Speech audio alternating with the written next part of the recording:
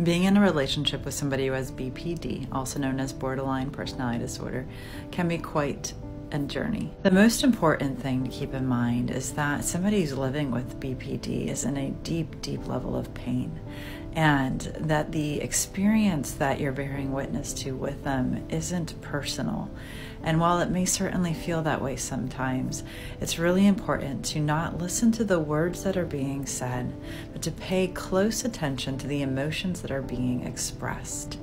The emotions link back to the authentic truth of what is happening for that person, how they're feeling in that moment, which is frequently also tied to experiences from the past or patterns that their brain is engaging in to guide their emotional reactivity as well as their behaviors right here, right now.